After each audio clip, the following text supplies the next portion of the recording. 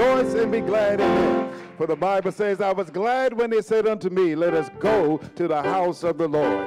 As you watch, as you view, as you listen, we invite you now to join with our choir. We sing an old favorite hymn of the church. What a fellowship, what a joy divine, leaning on the everlasting arm. Let us worship God in song.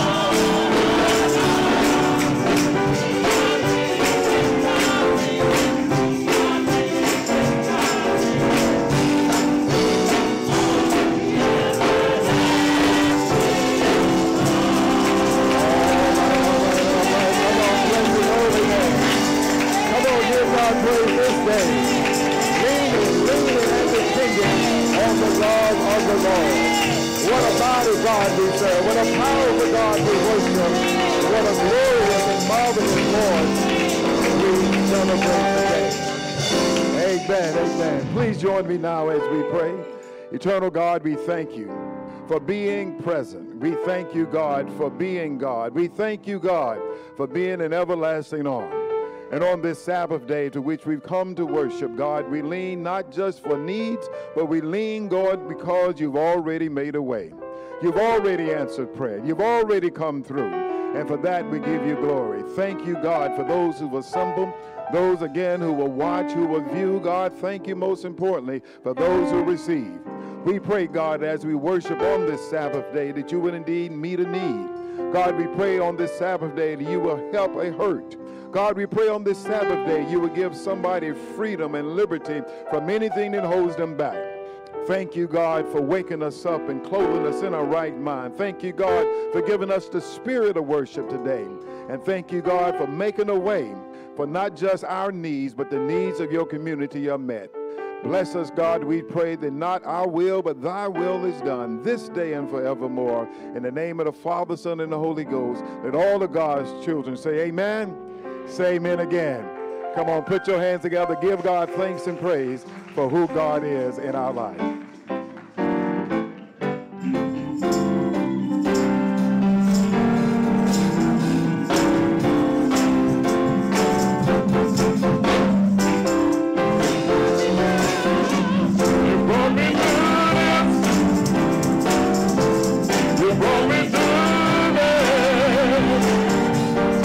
Lord, and I'm grateful.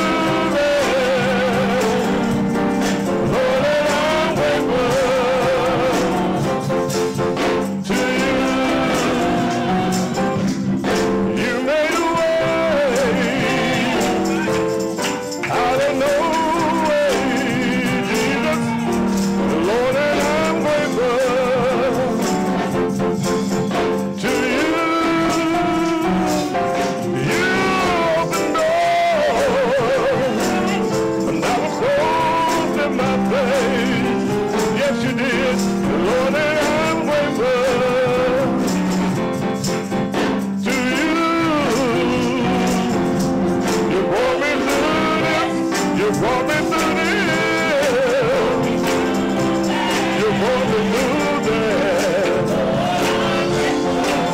Oh, I'm grateful, Lord, to you. You brought me through this. You brought me through that. Oh, I'm so grateful, Lord, to you. You brought me through this. Oh, you brought me through that. Oh, I'm grateful, Lord, to you. You brought me through this. Oh, you brought me through that. I'm grateful, Lord, to you. You brought me through this. You brought me through that. You brought me through that. Oh, I'm grateful, Lord. You brought me through this. You brought me through that. Lord, I'm grateful. Lord, I'm grateful. So grateful, Lord. I'm grateful. I'm grateful, Lord. I'm grateful. So grateful, Lord, to you. How many of y'all are glad that God brought you through something? How many of y'all know for sure that God is still bringing you through something? If you can right now, put something in the chat box. Let us know how good God has been to you and how good that you are to somebody else. Oh, what a joy it is to be in the Lord's house on the Lord's day. Dr. Monroe, thank you. Thank you, musicians, for being here. Thank you. Y'all, will you help me thank God for this outstanding choir? Yes, they are indeed singing the horns off a billy goat. Amen. But we're grateful.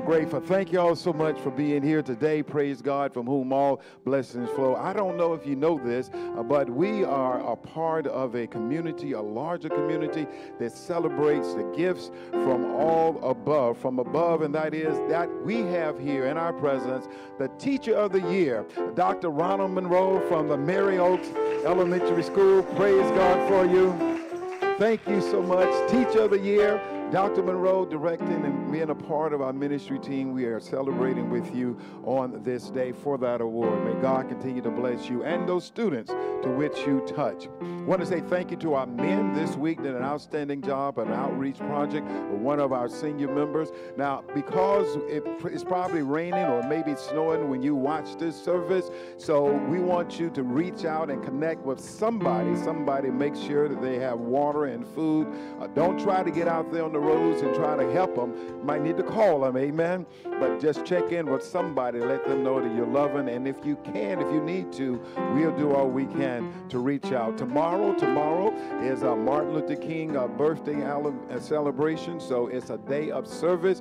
And if you can get out, we invite you to be a part of a service in the community somewhere this week. Want to give God thanks again for the opportunities of our Miles of Smiles ministry.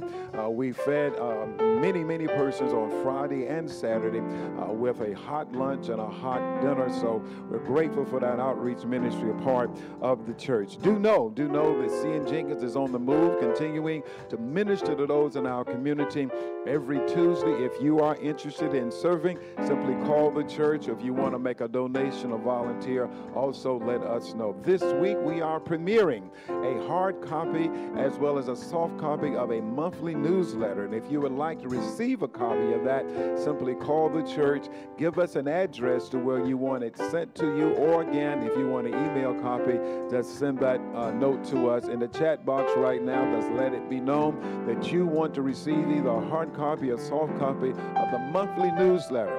The intent of this newsletter, y'all, is to put the activities and the ministry of the church into the hands, into the hearts of our members. So we want you to be informed of all the many things that are happening here at C.N. Jenkins. Just call us, let us know how we can share this information. My friends, it's giving time. Somebody say amen. And And because it's giving time, we want to celebrate as God has given God's very best to us. Today, if you're joining us for the first time online, let's indicate that somebody will be ministering to you. If you're a regular online person, we want to thank you for your gifts, your tithes, and your offerings. Now, because we are virtual today, our offering is done by way of electronic giving or by way of the mail. You can also bring your offering by the church, but don't try to get out here on these slippery roads today. Just wait until next week or the next time you can be at the church. But you can give electronically. Right now, you'll see those screenshots on how you can give. Simply give your very best, because God has given God's very best back to us. Please join me now as we pray. Eternal God in heaven, giving you thanks for who you are and how you continue to move in our lives. Bless now, God, these gifts, these tithes, these offerings. Multiply them in a mighty way, God, that those who have a need, that need can be met. God, those who need help, they can get help. God, those who need encouragement and need to be inspired by the word, they know that this is a ministry to which they can be fed. Bless the hand that gives and the hand that receives. We pray in Jesus' name, amen.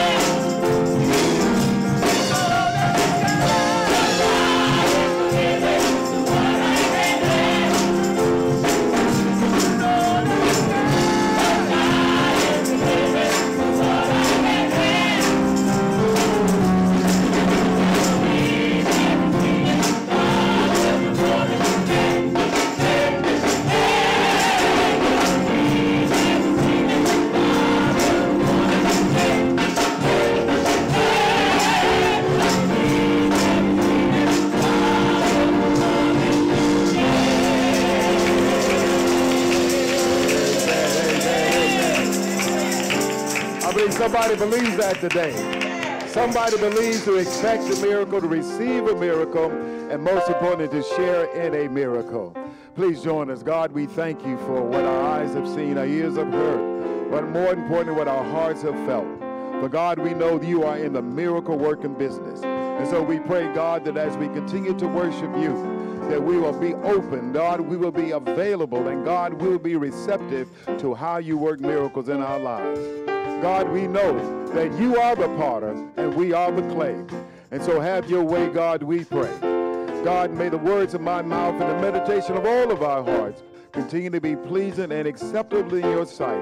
Oh Lord, our strength and our most blessed Redeemer. In Jesus' name we pray, amen. Say amen again. Come on, God is good all the time. And all the time, God is good. But we say God is great and greatly to be praised. Amen. Come on, put some chat to me in the chat box. Tell me, let me know how you're doing. Let us worship God on this day. Again, choir, y'all make preaching easy. Amen. I'm glad. I am glad. Yes, indeed. Yes, indeed. Today, if you have your word, we invite you to turn with us to the Old Testament book of Jeremiah. Jeremiah chapter 18, we'll be reading verses 1 through 11 from a New Living Translation of the Holy Word. Jeremiah chapter 18, reading verses 1 through 11 of a New Living Translation of the Holy Word. We invite you to read the Word together, knowing that we walk by faith and not by sight. Let us read the Word together. The Lord gave another message to Jeremiah. He said, "Go down to the potter's shop, and I will speak to you there." And so I did as he told me, and found the potter working at his wheel. But the jar he was making did not turn out as he had hoped. So he crushed it into a lump of clay again and started over. Then the Lord gave me this message: "O Israel, can I not do to you as this potter has done to this clay? As the clay is to the potter's hand, so are you in my hand. If I announce that a certain nation or kingdom is to be uprooted, torn down, and destroyed, but then that nation renounces its evil ways, I will not destroy it as I had planned. And if I announce that I will plant and build up a certain nation or kingdom, but then that nation turns to evil and refuses to obey me, I will not bless it as I said I would. Therefore, Jeremiah, go and warn all Judah and Jerusalem. Say to them, this is what the Lord says. I am planning disaster for you instead of good. So turn your evil ways, each of you, and do what is right." Friends, this is the word of the Lord. Amen. You may be seated in the sanctuary, seated in your homes. I want you to get your pen and paper out so you can take some notes. But most importantly, I want you to get your Holy Ghost shout on. Amen. Because I believe God has a word for us today. I'm going to read to you verse 4 from the Revised Standard Version of the Bible. It reads a little different than the New Living Translation. For verse 4 says, "But the pot he was shaping from the clay was marred in his hands. So the potter formed it into another pot, shaping it as seemed best to him." Again, but the pot he was shaping from the clay was marred in his hands. So the potter formed it into another shape, seemed best to him. And my friends, with the aid of the Holy Ghost and your encouragement this day, I want to lift up this text, and if I could, hang out and preach a little bit on our subject, a miracle in the making, where marred becomes marvelous. A miracle in the making, where marred becomes marvelous. Church, I have discovered that just because something doesn't end up the way you plan does not mean you will never plan again. And just because reaching the finish line may take longer than you thought, that is no reason to avoid getting started. Somebody say amen if you can. All right, let me say it this way, y'all. Just because it may take several attempts and multiple tries to reach a goal, that should not discourage you from having goals. And just because the end product of your hard work may not be as clean and as polished as somebody else's, that does not mean that your hard work is not valuable. Let me see if I can explain it to you this way. For don't know if you know the word of golden repair. In Japanese, it is called kitsukuura.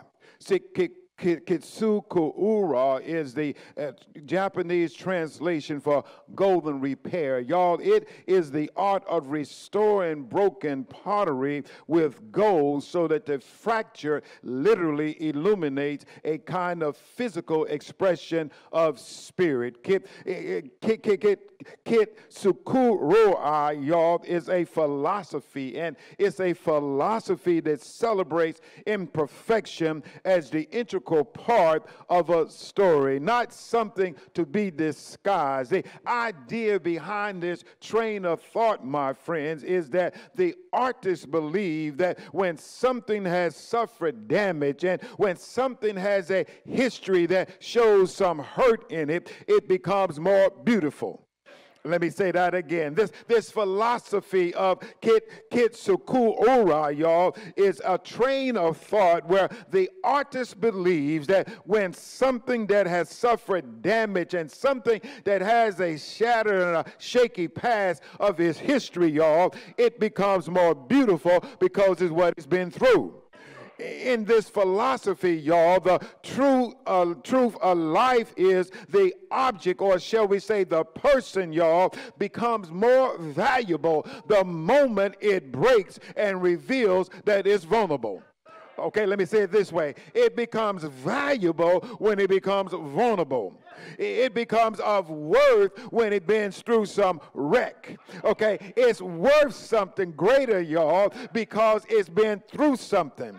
And I don't know if I need to go too far or to reach too deep, because I believe somebody worshiping right now knows what it means to be a wreck, but also to be worth something. Somebody knows right now what it means to go through trouble, but still come triumphant. Somebody right now can say, Reverend, I didn't know I was practicing a Japanese principle, but I'm so glad I am, because you see, it's in my cracks that I really see Christ. It's in my trouble that I really see the truth. It's in my hurt that it's anybody right now worshiping can give God praise and thanks for what God brings you through. Somebody online, go ahead and type right there and amen. Somebody put a thumbs up emoji, because you know that it's only God being God by God's self has brought you through to get you to.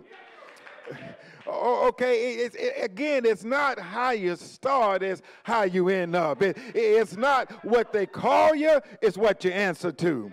Let me see if I can illustrate this to you. Dr. Phyllis, don't know if you know the story of what happened in the southern township of Ohio. The southern township of Ohio, y'all, is the home of the former mansion of the heavyweight champion of the world, Mike Tyson. Mike Tyson, y'all, had a mansion of over 25,000 square feet. That mansion, y'all, was larger than the physical plant here at C.N. Jenkins. But as fate would have it, he owned it for 10 years, but then it went into arrears because of back taxes. And the township of Southern Ohio awarded the building, y'all, to the Living Word Sanctuary Church. Okay, Mike Tyson's mansion in Ohio, y'all, went into foreclosure over taxes. It was then awarded to the Living Word Sanctuary Church, and they transformed, y'all, the swimming pool into a worship center. You didn't get it. They transformed transformed, y'all, his trophy room into offices. You didn't get it. They transformed his 4-car garage, y'all, into classrooms for students.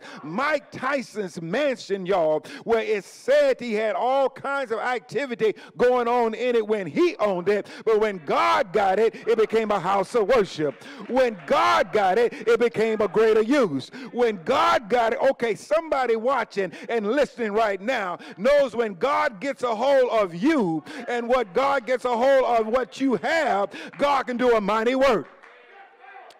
You see, what we have to realize, y'all, is that is what I call a miracle in the making. That is what I call transforming a mess into something that is marvelous. That is taking what's marred and making a miracle out of it. This is what we find in the text of Jeremiah chapter 18. For the prophet, y'all, is told by God to go down to the potter's house. Now, Jeremiah, being a very obedient servant, did what God called him to do. And as he got up to go to the potter's house, he went down there, y'all, and apparently he spent all day observing what the potter was doing. Now that's key, y'all, because I don't want you to miss the point, y'all, that the potter was putting clay on the wheel, and the potter was making a vessel for the purpose, y'all, of making something profitable to sell at the marketplace. Don't miss that. The potter, y'all, he was not just going through an exercise. He was not just going through the motions. He was really doing it because he wanted to make something good and bring something good out of something that was plain and sell at the marketplace. And because the potter, y'all, was doing what he was instructed to do, God sent Jeremiah to go observe how the potter does his work. And let me just pause right there to let you understand, y'all, that Jeremiah went to the potter's house. And know this, here's your tweet for the week. It's the potter's house, not the potter's showroom. Okay, all right. Let me see if I can help you understand that. It's like this, Brother Green. It was the potter's workroom, not the potter's showroom. It was the place where it would get dusty and dirty. It would get smelly and stinky. You're going to get some residue on you when you go into a workroom. And I got to pause right there to let somebody know when God is working with you, when God is working on you, you've got to let people know around you it's going to get messy. Okay? When God does God's best work, my friends, you got to accept the fact it's going to get stinky. Okay, when God rolls up God's sleeves and puts you on the potter's wheel and try to take the sin out of your life, it may get noisy. But you've got to be faithful to Almighty God and diligent to his word and committed to his will, because the potter knows best what's for you. You see, the good news, y'all, Jeremiah watched all day long, and he went home knowing that he had seen a miracle take place. But when he went home a new person. I got to hang out there for a little bit to let somebody know that when you come to the potter's house, and I ain't talking about T.D. Jakes' place down in Dallas. I'm talking about the potter's house, the place where you learn the word, the place where you experience God, the place where you're fed, the place where you grow. When you go to the potter's house, I want you to know you will go home differently. You will go home changed. You will go home excited. You will go home confirmed. You see, here's what I want you to understand. The first lesson we learned from Jeremiah down at the potter's house, at the potter's wheel, is that the potter always is at work with the clay. Okay. The potter, y'all, is always at work with the clay. The potter doesn't take a day off. The potter does not take an extra extended vacation. Okay, the potter, y'all, is always at, okay, you don't believe me, Dr. Monroe, what does the word say? He never sleeps, he never slumbers. What does it say? He's sitting high and he's looking low. He's always working some things out in our life. Jeremiah learned, y'all, that the potter is always at work. You see, he understood that clay itself, unless you work it, it's going to get hard. He understood that clay itself, unless you keep putting some moisture on it and you keep working into it and kneading it, it will not take the shape you want it to have. Y'all hear me? Jeremiah came to understand that clay could never in and of itself create something by itself. Oh, I got to hang out there, Miss Ruth. They didn't get it. You've got to understand, he recognized that clay in and of itself could not make something of itself. And what that means, Miss Cynthia, is this, is that we can't make nothing of ourselves. It's all in the hands of Almighty God. You cannot claim that I got it right, tight, and put together without first asking God, have thine way. You cannot say that I'm going to do this and do that until God say it's God's will. And you see, you got to take a checkup from the neck up every now and then and stop thinking you the boss of the applesauce and you can do everything all by yourself. No, sugar baby, you're going to need somebody to help you. You're going to need somebody to encourage you. You're going to need somebody to lift you up. And you know, if the truth be told, you ought to go ahead and give God thanks right there for the somebodies in your life, the somebody that prayed, the somebody that believed, the somebody that encouraged. Go ahead and type some initials if you don't want to give the full name in the chat box right there, that somebody somewhere made sure that you were going to go forward and not go back. Oh, understand, y'all, God works with what God has, and that's good news, because that's what the potter did. The potter worked with the clay that he had. You see, we are the clay. God is the potter, and God will work with what we give God. What you're saying, here it is. If you give God hope, God's going to work on some hope. If you give God a love, God will work in your love. If you give God your dreams, God will work in your dreams. If you give God aspirations, God will work in your aspirations. Now, on the other hand, if you give God a plate full of doubt, that's all God got to work with. If you give God some fear, Miss Deb, all you have that God is going to work with is your fear. If you give God frustration, God's got to work through your frustrations. If you give God junk, God's got to work through your. You got to be careful what you give God to work with. Let me see if I can help you understand this. You see, God is always excited about working with the unexciting things in our lives. God is always trying to put some extra in front of the ordinary things in your life. Because when you understand the grace of Almighty God, God is an extraordinary kind of God. God is always at work in your life and in my life. And God is doing greater things in our lives because of our ability and our commitment to serve. Got to give a shout out right here as we go into the Martin Luther King Jr. holiday, because it was Dr. King who said it this way. He says, everybody can be great because anybody can serve. He said it like this: you don't have to have a college degree to serve. You don't have to make your subject and verb agree to serve. You only need a heart full of grace and a soul generated by love.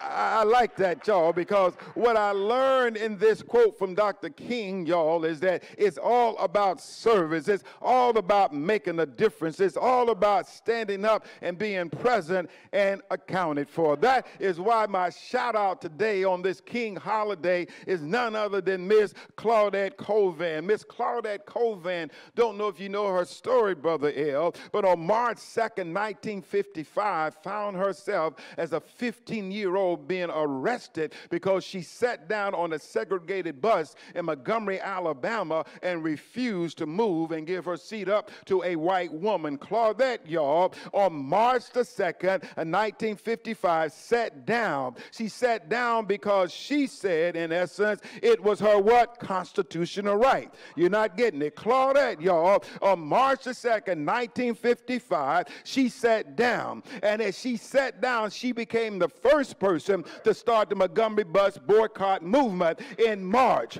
Yes, we give credit to Miss Rosa Parks. Yes, we acknowledge her for being that person that sat down in December. But you got to roll the camera back to understand it was Claudette that on March the 2nd of 1955, at 15 years old, she sat down. Now, what's interesting to understand, unfortunately, what happens here, Sister Gray, is that Claudette, though she sat down, she was a teenager. But the NAACP, you know what that is, that's our organization, would not give her credit because at 16, right after she sat down at 15, she got pregnant. And they did not want to have the civil rights mother of the movement to be a pregnant teenager. It's amazing how we can draw the line and separate and put folk who don't fit according to our character or our criteria, but we will put it on somebody. Yes, they gave it to Miss Rosa Parks, 42, married, seamstress. It made a good photo op. But the real sister who sat down so the movement could start was a 15-year-old, 16-year-old young pregnant black woman. Okay, you're still not getting it.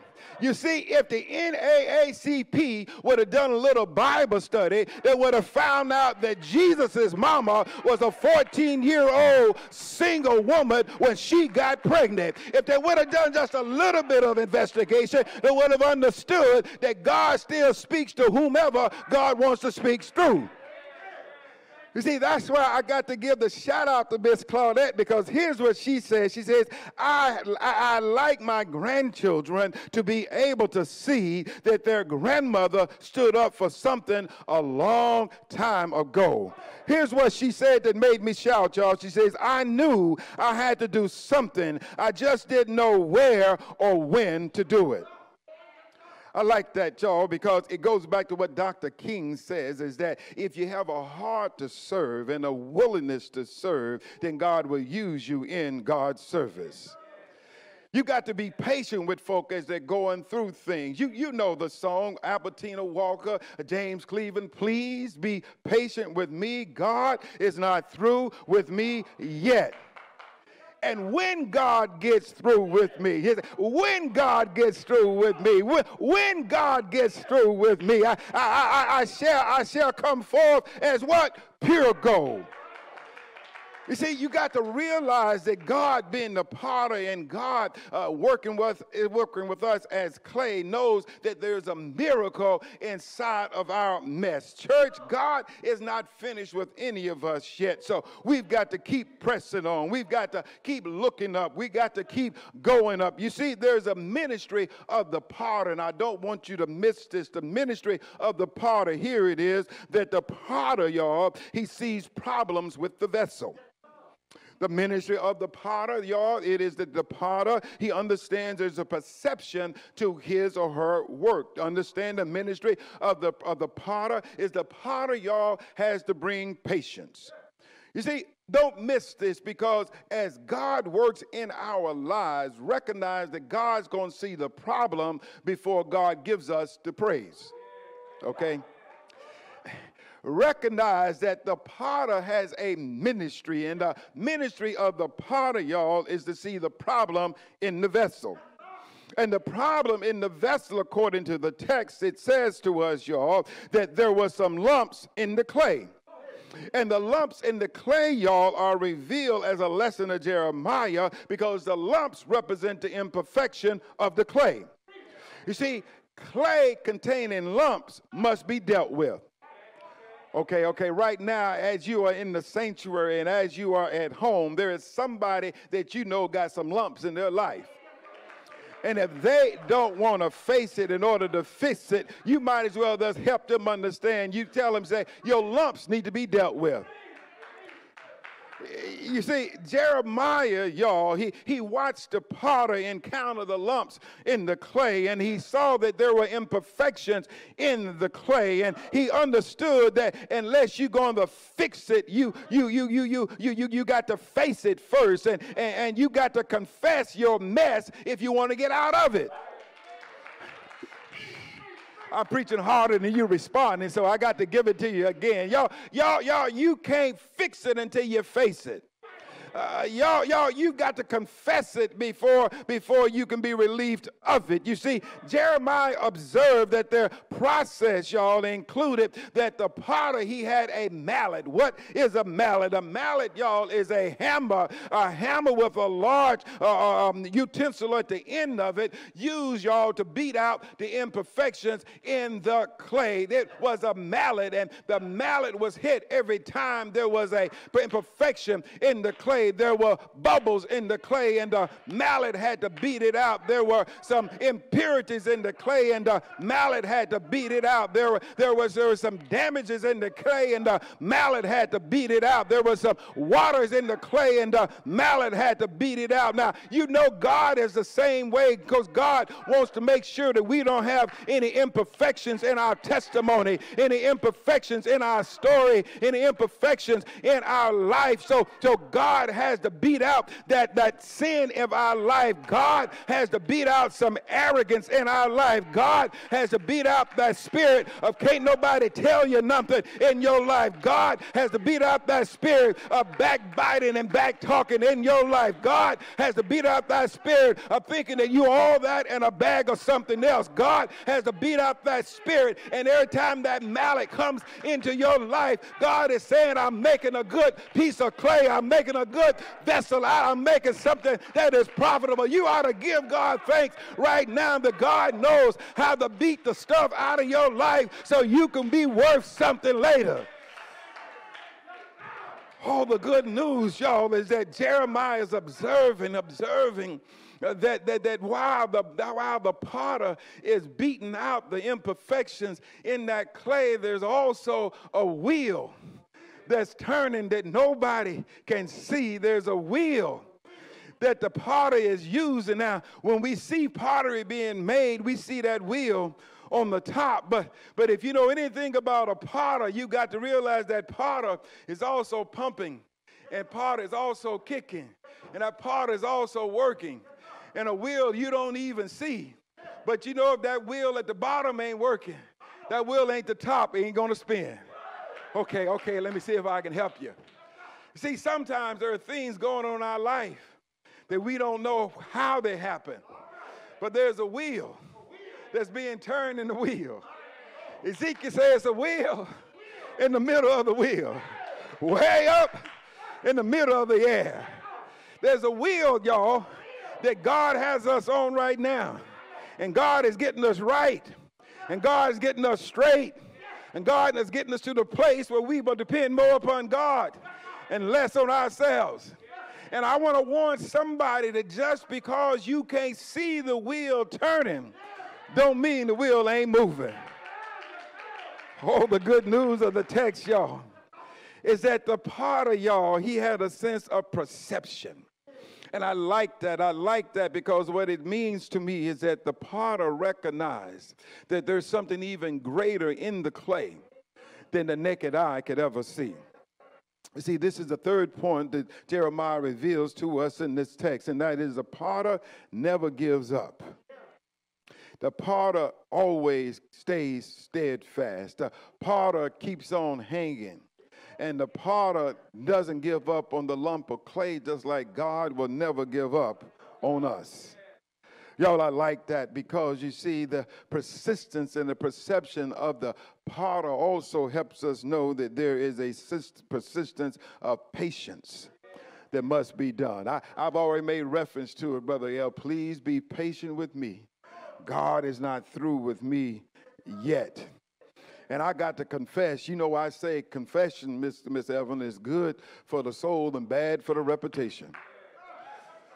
But I will confess that since God ain't through with me, and I know that I've got some rough edges to be smoothed out. I know I've got some holes in my life that need to be plugged. I know I've got some parts of my spirit that need to be strengthened. I'm going to confess, and I'm going to ask, please be patient with me, because God is not through with me yet. Now, that's my confession, but those worshiping today, you got a confession too.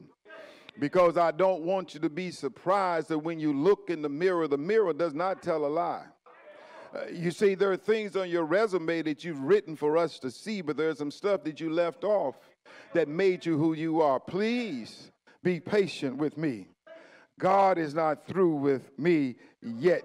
Jeremiah recognized that as God was patient and God had a perception about things, he recognized that God was also able to see the good in people. Why? How can you say that? Because, you see, God specializes in some clay people. Come here, Jacob. Is that not you, old shy, clifty, old sneaky, old-eyed, old Jacob? Is that not you who cheated for the birthright? Is that not you who got cheated and had 2 women, married 2 sisters? Is that not you, Jacob, who cheated your own brother? But did not God see through the cheat and still make him a chief? Okay, you're not getting it. Come here, David. Is that not you who committed murder? Is that not you who slept with another man's wife? Is that not you who lied? But also, is that not you, David, who danced before the Lord? And the Lord said, I am pleased. You see, God still does great work even with cheaters. Okay, you're not getting it. Come here, Jonah. Is that not you who said, Lord, I'm going to do your will? But Jonah went in the opposite direction where God told him to go. And I'm looking at some Jonahs on this Sabbath day. I'm looking at some Jonah Mays too on this Sabbath day, because you told God one thing, you did a totally different other thing, and God still used Jonah just like God used you. Come here, Simon Peter. Was that not you on the night of Jesus' arrest when you got all big, bad, and bold, got out your switchblade, cut off the man's ear? Jesus picked it up off the ground, put it back on the man's ear, and still you said, I don't know who you are. Did not Jesus use Peter? Because on the day of Pentecost, Reverend Peter got up and preached, and 3,000 souls were saved. Is that not how God works? Okay, let's don't go to the Bible. Let's go to your life and your neighborhood and your community. Let's go to your resume. Has not God used you in a special way? You see, God used you, y'all, because there's a message of the potter. The message is God must be in control. And the message is that God is calling us to live in compliance. The message is that God needs to control our lives. Jeremiah, I need you to go because I'm going to show you some things at the potter's house. Jeremiah went. He came back home, but as he came back home, God spoke to him again, and God says, don't I have the prerogative? Come here, Bobby Brown. Don't I have the ability to change my mind? If I want to change my mind, if people need to go straight, they need to do better. Can I not tell them to go straight and do better? And y'all, I wish the text would end on good news, because I stopped at verse 11, but verse 12 goes on to say that the people said it ain't going to happen. It ain't all that. I don't really need to change my ways. But God, being a God of justice and a God of truth and a God of righteousness, God did come through, and God punished the people because they did not heed to the cry. They didn't heed to the cry because there was a ministry of compassion and a ministry of compliance that they were supposed to adhere to. And you know, y'all, when we don't stand up for truth, we lay down for a lie. When we don't speak up for those who need to be spoken up for and with, y'all, our silence is compliance to the evil of the world. And that's why I cannot help but to give my closing illustration, y'all, on Miss Mamie Till. Miss Mamie Till, as you know, her story is being broadcast now on the story in the life of Mr. Emmett Till, the lynching of Emmett Till. Briefly, here is her story. Her son was down in Mississippi visiting some relatives in the summer, y'all, and in that summer of his visit, he was falsely accused of whistling at a white woman. And the vigilantes, the Ku Klux Klan, found him, took him out of the house and lynched him, killed him, left his body buried in a river. When they found his body, it was so bloated and it was so distorted, y'all, that they sent it back to Chicago in a sealed casket, locked up, hoping never to be seen again. But Mamie Till realized, y'all, that what you've done to my boy, I'm going to show the world what you're doing to it. Now understand This is 1955, y'all. This is the same time,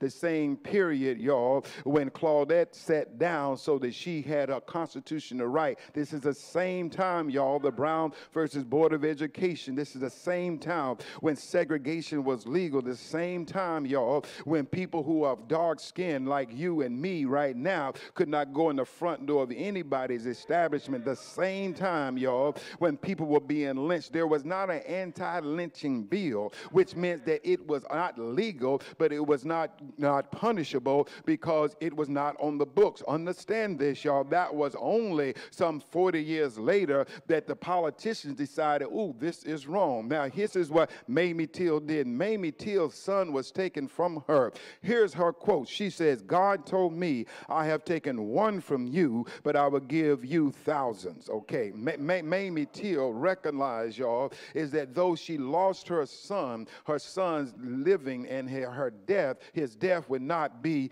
in vain. Mamie Till began to write, y'all, one of her books, The Death of Innocence, the story of the hate crime that changed America. Mamie Till Mobley, here's what she said, y'all. With each day I give thanks for the blessings of life, the blessings of another day, and chance to do something with it. Something good, she says, something significant, she says, and something helpful. Understand, y'all, a mother had lost her son to a lynching. Her mother never to see her son's smiling face again. A mother who had to deal with the racism of the 50s. She says, no, I'm not going to let my son's life be in vain, nor am I going to let hatred control my life. So Mamie, y'all, started a foundation to bring education to those who needed to know what liberation was all about. Mamie, y'all, she was so strong in her witness and her commitment, y'all, that she says, here it is, strong women don't merely birth children, they cultivate them to render service. Mamie Till is the shout out, y'all, but Mamie Till is a child of God who recognized that God being the potter, putting the clay together, God being the one that beats out the impurities, God being the one that brings us together, God being the one that ultimately, as Dr. King would say, the ultimate measure of a person is not where they stand in moments of comfort and convenience, but where they stand in times of challenge and controversy. Oh, y'all, I want you to hear me on this King Sunday. I want you to hear that hymn of the church that says, have thine own way, Lord, have thine own way. Thou art the potter, I am the clay. Mold me and shape me after thy will. Have thine own way, Lord. I realize that you got me on this wheel spinning for a reason, and I'm spinning now, God, because I'm being made into something. I've got some imperfections on me and around me, but God, I'm willing to yield to you. Because I know every time that you shake me, every time that you pull something out of me, every time that you put some more moisture on me to keep me not from getting stiff-necked and stubborn, I know you're making me into a valuable vessel. Have thine own way. Today, I want to pray that God takes somebody's life and begin to mold it and shape it.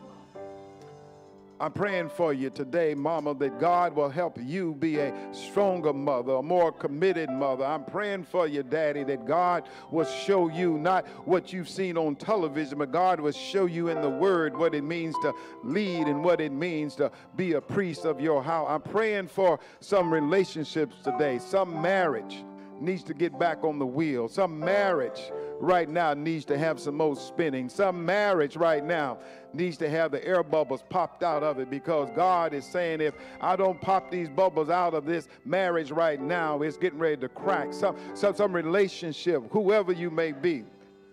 Yes, you're striving hard. You're trying to make more money, but you can't get sleep at night. Yes, you're exercising, but your exercising still doesn't do anything for the other physical and mental conditions of your life. Yes, you're trying to cope, but coping is really not working, especially when you're self-medicating. God is saying, I need you to get back on the wheel. get back on the wheel because I need to have my way in your life. And I invite you, as you hear this word, as you receive it today, that you will also hear God saying, I love you. And God saying, I want the very best for you. And God saying, I brought you to this place so that you can be fed by my word. And I want to pray with you right now, whatever the need is, whatever the hurt, whatever the desire of hope is, I want to pray.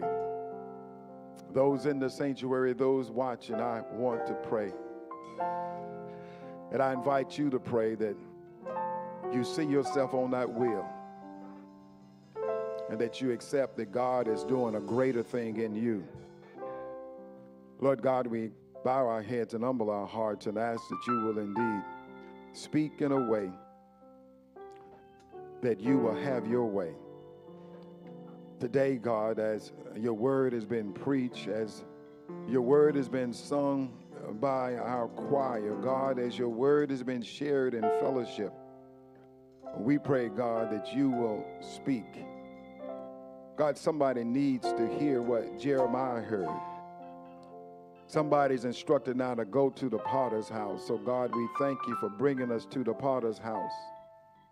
God, we thank you for reminding us that you want to make a prized vessel out of us. But you're going to have to do some shaping before we go to the place of being at the market. God, before others can see your glory, you need to work on our story. And so, God, we yield our will to you now. God, another somebody is here today praying for a family member, praying for a coworker, praying for a student, praying for somebody who's poured into their life. And that person, God, needs you today. And God, we pray that as you showed Jeremiah the possibilities, may you show us the possibilities of our life. But God, somebody has tuned in, and we thank you that they listen. God, somebody is watching it for the second, third, maybe fourth time, and we pray each time you will give them new insights. God, somebody else just listen to a little bit of the word, and that little bit is enough to keep them going on. God, you know our hearts, you know what we need, so we pray that your will is done. And God, as your will is done, we pray that not only will we be better, but those around us will be stronger. We ask this prayer in Jesus' name, amen. My friends, I thank you so much for being a part of this service. Thank you for being in the space, and thank you for watching and listening. But most importantly, thank you for being obedient to the word of Almighty God. I stand before you and for the invitation for whosoever will, let them come. If you're desirous of a church home, we invite you to call us, email us. If you want someone to pray with you, do the same. We'll do all we can to make sure that you and your faith life grows in the word. We've got deacons and elders. We got ministers here. We got people who love the Lord, and we want the very best for you in your life. Amen. I love you. I care about you. I wish you the best on this Martin Luther King holiday. Be safe out there. Help somebody where you can. And also allow others to come into your life and to help you. One of the greatest things that we could ever say is thank you. And one of the things that we say thank you for is because somebody has done something kind to us. So let's be kind to one another. Let's be faithful to Almighty God. Let's be joyous in the word. And let us do God's will. Now unto him who's able to keep you from stumbling and falling, who's able to present you faultless for his Father's throne in glory. May grace, mercy, and peace be with you this day and forevermore. In the name of the Father, Son, and the Holy Ghost, let all of God's children say amen, amen, amen. I love you. Have a wonderful day.